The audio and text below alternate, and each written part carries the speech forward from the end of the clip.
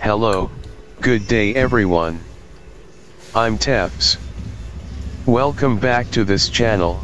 This next repair video is a Samsung 40 inches smart LED TV. Model UA40H5303AR. Not turning on and flashing red light indicator only. I'll show you how to fix it. If you like electronics and want to learn how to repair TVs and other electronic gadgets, you came to the right channel. So make sure to like, share and subscribe. You can also ring the notification bell to keep you updated. So let's get started.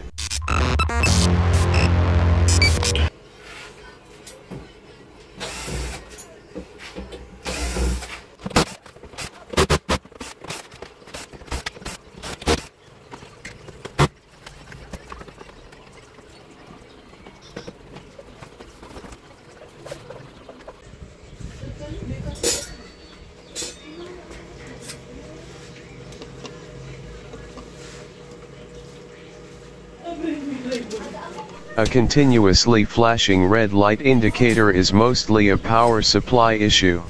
So let's check the power supply. This jumper indicates 13 volts. Let's measure it.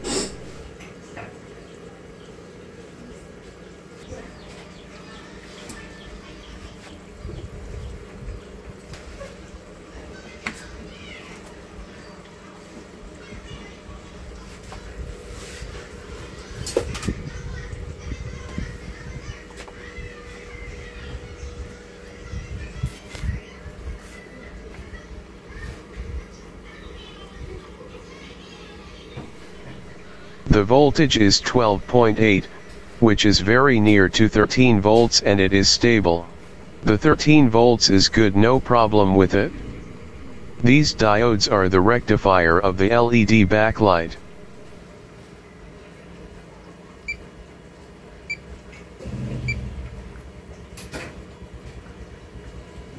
It's turning on to off.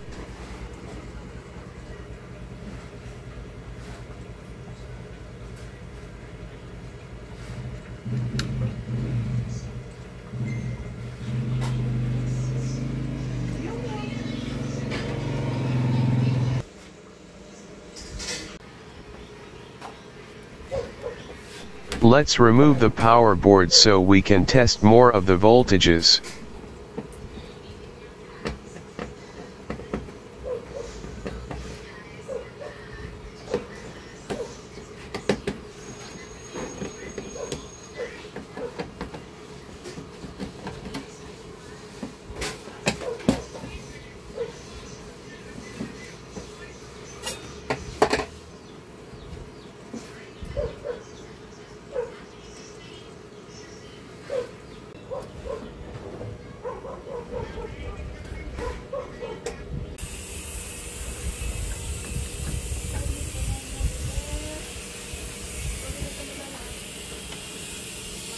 Let's measure connector number 2, which is the UD. It turns on and off of 2.6 volts. Connector number 4 is PWM, BLU, and it has 0 volts. And the connector 6 is PS on, and also turns on and off of 3.3 volts. The other connectors are the ground and the 13 volts.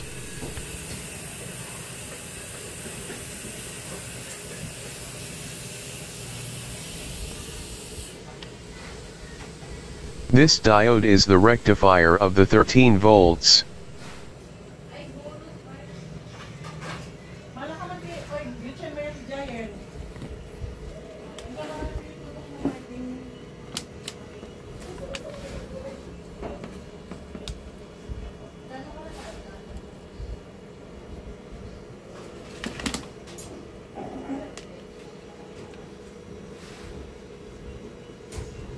The 13 volts supply is directly connected to the connector and goes to the main board.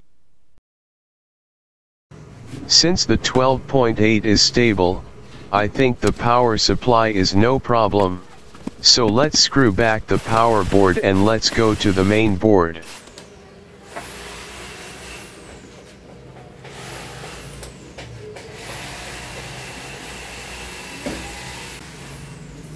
Let's remove the main board so it will be easier to test the components.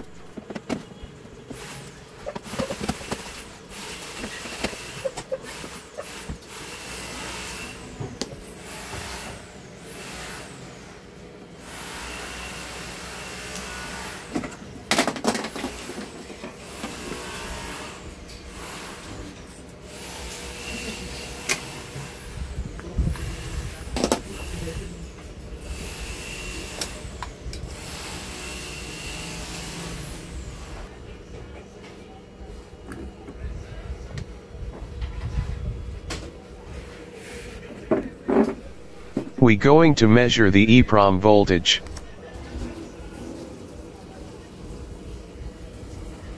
The voltage is stable at 3.3 volts, seems we don't have a problem with the EEPROM voltage.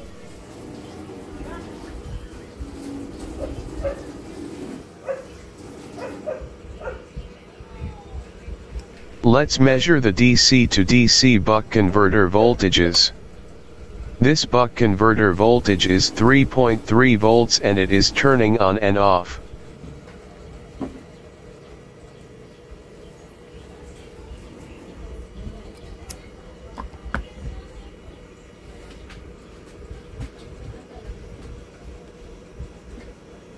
This buck converter voltage is 1.1 volts and also turns on and off.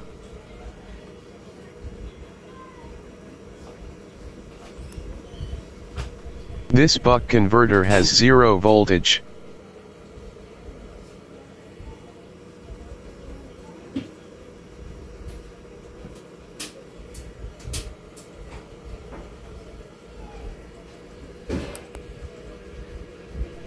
This buck converter voltage is 3.3 volts and it is stable.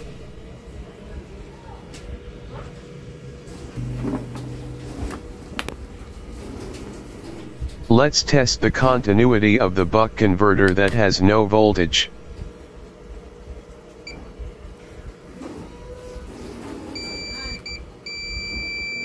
It beeps, which means it is probably shorted.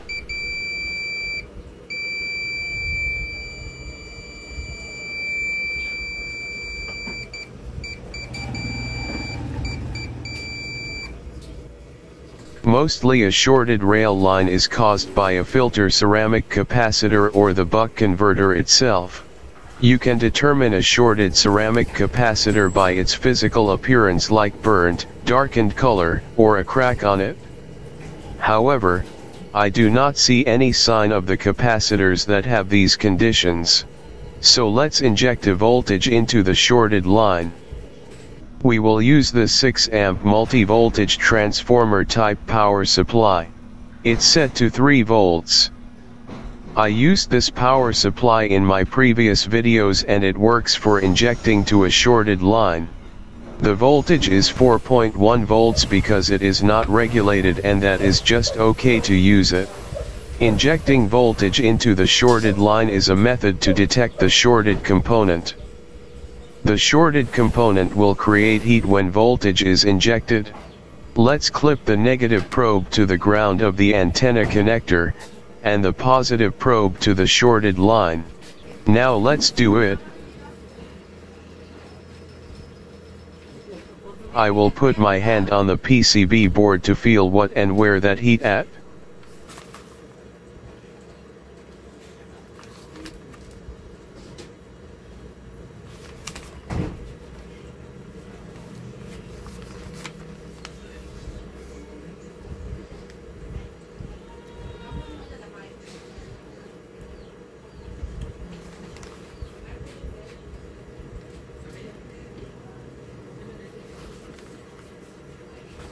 I feel the heat in this area.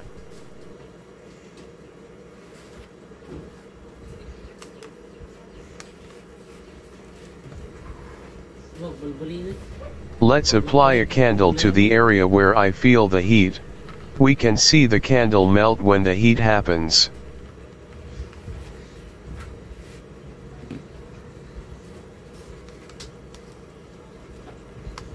Now let's inject voltage again. As you can see, the ceramic capacitor melts the candle. Seems that is the component causing the line to have a short circuit. C1252 is the shorted capacitor.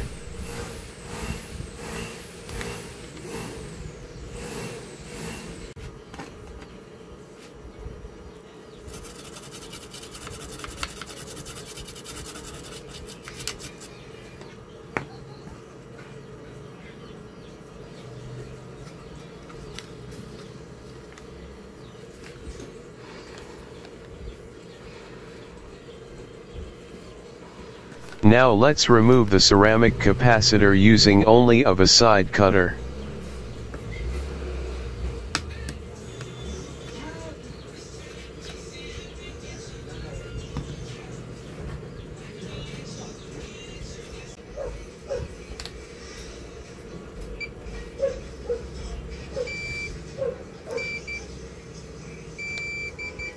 This ceramic capacitor is really shorted.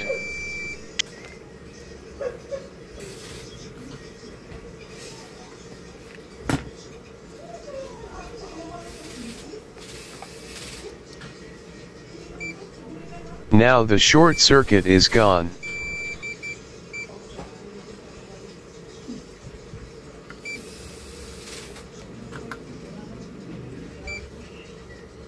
The resistance is 373 ohms now. For those asking how I will know the capacitance and voltage of the capacitor, it is a filter ceramic capacitor, so 1 microfarad to 47 microfarad 50 volts will work. There are many ceramic capacitors that are connected to the line. Even if you don't replace the capacitor, it will still work. So let's try not to replace the shorted ceramic capacitor for this time and see if it will work. Let's connect the power supply and try it.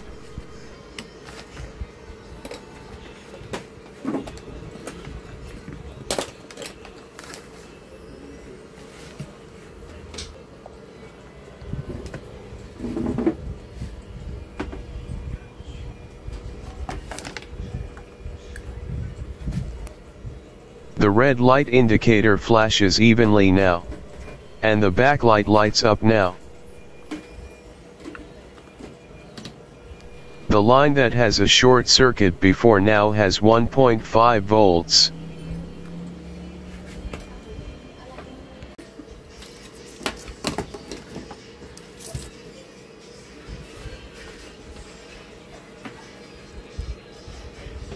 Let's screw back the main board and connect the panel and see if there is a problem if we don't replace the shorted capacitor.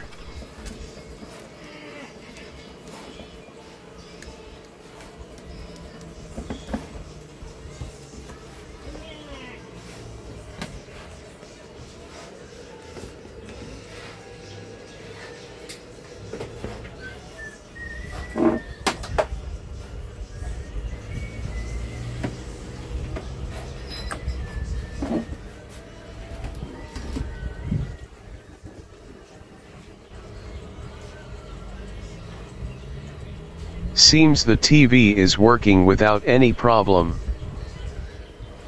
Kapsi.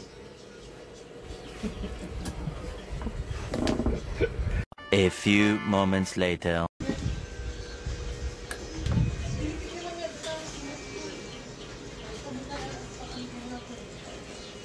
The TV now is working great. Even we don't replace the capacitor, there are many capacitors connected parallel to the line. Without the one capacitor is not enough to disable the operation. Thanks for watching. I hope you enjoyed and learned something from this video. Please like, share and subscribe. Once again, this is Tefts. See you again next time. Bye for now.